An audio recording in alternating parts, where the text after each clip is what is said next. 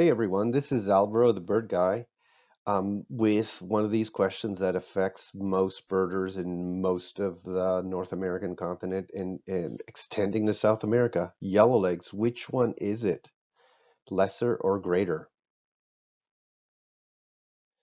So we do have two kinds of yellowlegs, right? Greater yellowlegs is bigger, lesser yellowlegs is smaller. And that would seem to be really obvious and easy to do. Truth is, often yellowlegs are alone, or sometimes they're in small little flocks, two or three of them of the same species. So then you don't get the benefit of actually comparing the lesser and the greater together in a way that you can sort of say, aha, that one's clearly bigger, it's got to be a greater. You can use sometimes other reference species, like dowitchers, killdeers, various other things to help you identify which yellowlegs you're looking at. But I'm going to try to show you here features on the structure of these birds to help you identify them because unlike most birds in North America, there's not anything we can look at in the plumage to separate a greater and a yellowlegs.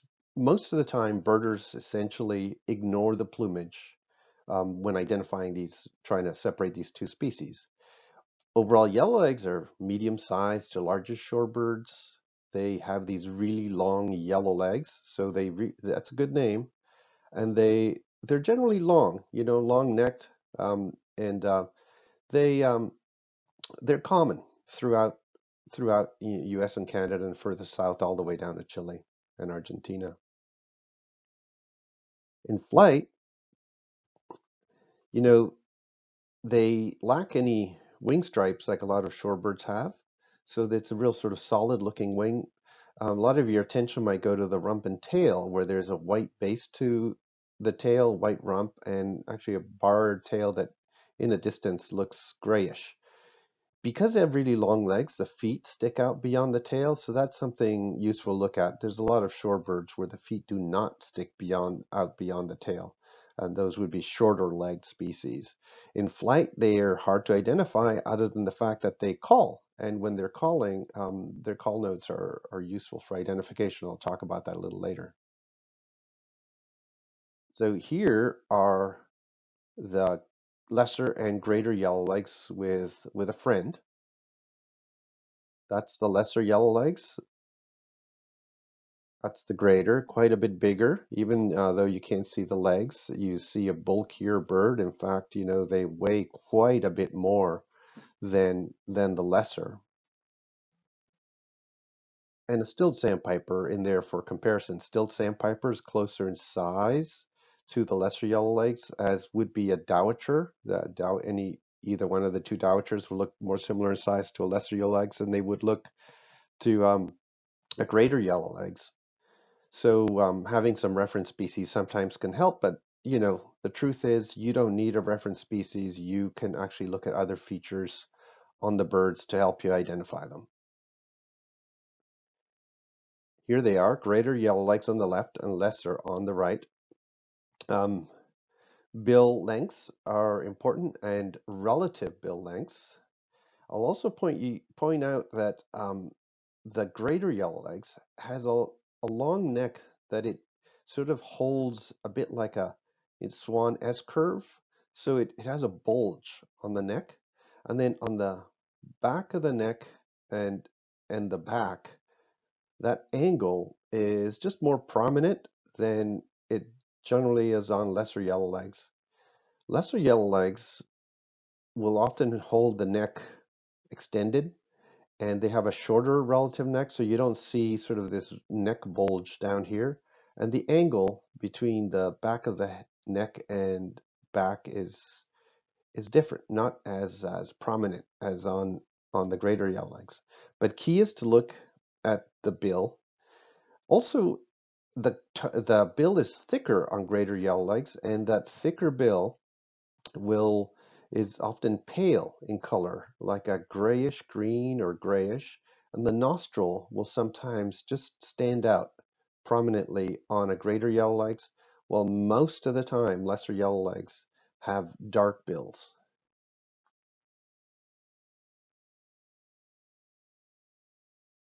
Okay, so now we're going to look at the relative bill length. If we were to take from the base of the bill to the tip, make a line, and then we're going to compare that to the length of the head, this is what would happen. You see, the bill length compared to the head is actually longer than the head length, so that if you take from the base of the bill to the tip, take that distance and put it out back, almost like if you bent the bill back, behind the head, which is kind of a ugly thought, it juts out a substantial amount beyond the back of the head because that bill is longer than the head length. And it's about a quarter distance that it extends beyond the head. Now we're going to do the same thing with the lesser yellow legs. We're going to take that bill length. Now we're going to extend it back beyond to the back of the head from the base of the bill. Aha, look at that. So now you have a situation where the bill length is about the same length as the head on a lesser. We compare that to the greater where the bill is quite a bit longer. So you have the relative bill length, you've got the relative width of the bill, thickness I should say, the fact that greater tends to have a paler base bill, and then this difference in the neck bulge. And you have multiple features that you can look at when separating these two species. I'll just point out that lesser also often has a steeper forehead and sometimes kind of a flat crown look like this that is not always there, but when it is, it's actually distinctive looking. So that's another feature that works sometimes, steeper forehead on lesser yellowlegs. This is a painting by Peter Burke that's for an upcoming book on one of the countries in South America. And look at the lesser yellowlegs here on the left and then the greater yellowlegs on the right. You can see that the relative length of bills, the paleness of the bill is there on the greater. The bulge of the neck is in there versus the sort of the more shallow, or I mean, just sort of even curve of the neck and breast of lesser. The way that lessers will look like they're holding their head and neck more extended, the slightly different angle on the back of the head and the neck and back, the steeper forehead of the lesser yellowlegs compared to greater yellowlegs. And then finally down here, these two birds are in breeding plumage. So this would be in the late, boreal spring to summer. Um, Lesser yellowlegs, if you look at the flanks, they have very little to no flank barring when breeding, but greater yellowlegs actually have a substantial amount of flank barring, and this is the one time, one plumage in the entire year cycle where you can separate lesser and greater yellowlegs based on plumage. You do need a little bit of experience just to assess how much is enough barring, but because lessers do have some barring in the breeding plumage, but it's the one time where they actually differ, and it's actually really amazing that these two species look so much alike. Because in fact, genetically, if we look at their genetic relationships, they're not each other's closest relatives. So here is a yellow leg. So you can see the yellow legs. It's sort of generally grayish brown upper parts. That funny face pattern with the eye ring and the connection of white to the bill. So then you say, oh, which one is it? Well, look at the bill. First of all, you're already kind of tuned into looking for the color. But if we were to take this bill length, extend it beyond, it would probably poke out till about there. So that's a longer bill than the head. That's a greater yellowlegs. Secondary characteristic, that real greenish base, obvious nostril. Another secondary characteristic, little bulge here on the neck. So we have three features helping us identify this as a greater yellowlegs. Ta-da! We were right. Look at that. It works. Now, lesser yellowlegs right here. And look at this situation here. The bill length going to the back, about the same length as the head. Dark bill base, no bulge at the neck, steeper forehead with that flat crown. Everything about this bird is lesser yellowlegs, and you have multiple features to look at there to identify this individual. Isn't that cool?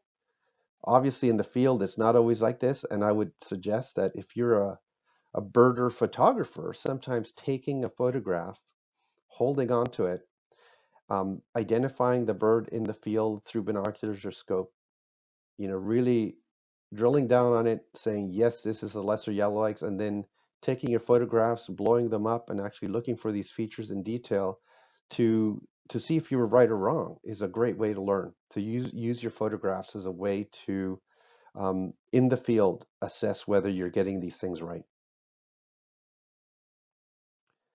Here's two lesser yellowlegs. They look quite different in plumage because they are in different plumages. This one is a non-breeding bird. This one is a breeding plumage here on the right. So the non-breeding one will look more grayish brown. And look at that bill length. It's about the same size as the head from the base. Not much going on here in terms of bulge. Um, Darkness of the bill again, relatively short bill comparing to the head. And we're not seeing any bulge in there. It's just some fluff feathers. This individual's in breeding plumage, so it has a bit of barring on the flanks, but quite a bit less than a greater yellowlegs would show. Two different plumages of greater yellowlegs. And look at this guy here on the left, a juvenile. Bulge on the neck, and that sort of more prominent angle between the back and the neck. Obviously pale base to that thicker bill, and you take from the base to the tip, put it out back, and it goes well beyond the back of the head. So that's a classic greater yell-like structure. This one's a little harder to assess the way it's feeding, but it's a long-billed bird. You can see that there. You can even see the neck bulge here. And then this one is in breeding plumage. Look how wide and thick those bars are on the flanks.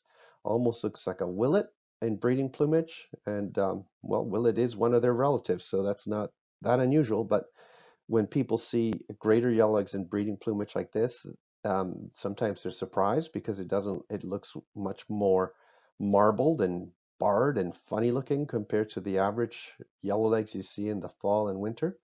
But that density of barring in the breeding plumage is the one feature you can use that's a plumage feature that separates it from lesser yellowlegs, just for a tiny bit of the year that you can use that. Voice, very helpful. The actual notes are similar between lesser and greater yellowlegs, but lesser yellowlegs tends to give one note or two, greater yellowlegs usually three, sometimes four, when they do these calls mostly when they fly. There's a slight quality difference in them. I think of the lesser sounding a little weaker, greater yellowleg sounding a little throatier, deeper. Something about it is just richer, I should say, rather than deeper. And listen to them, and hopefully the differences will be clear. Here's the lesser yellowlegs.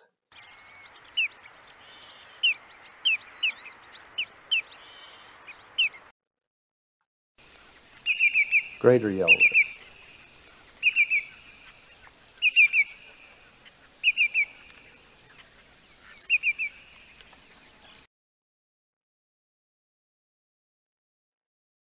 So when they're together, the differences are obvious. I mean, lesser yellowlegs is a substantially smaller bird down here than the greater yellowlegs up here.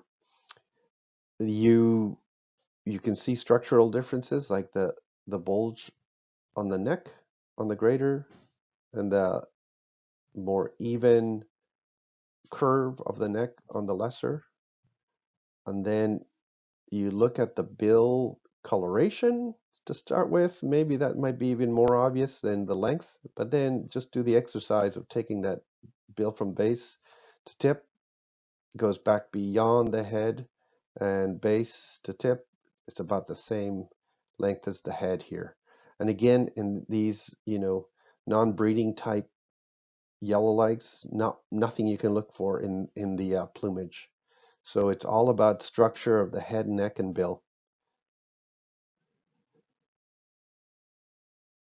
Well, I hope you enjoyed that. I hope you got some new information from it. If you've never heard about that bulge in the neck and the angles of the back of the head, it's because it's not in the books.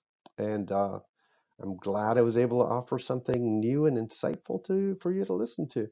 Um, Go and check out alvarosadventures.com where we mention some of the tours that we have coming up next year, but also go down to the bottom of any one of the pages and you can sign up for our mailing list where we can inform you of other things such as webinars, classes, and various other activities that are not tours as well. So please do that if you were interested by this topic today. There's many more we can talk about in the future. Thank you.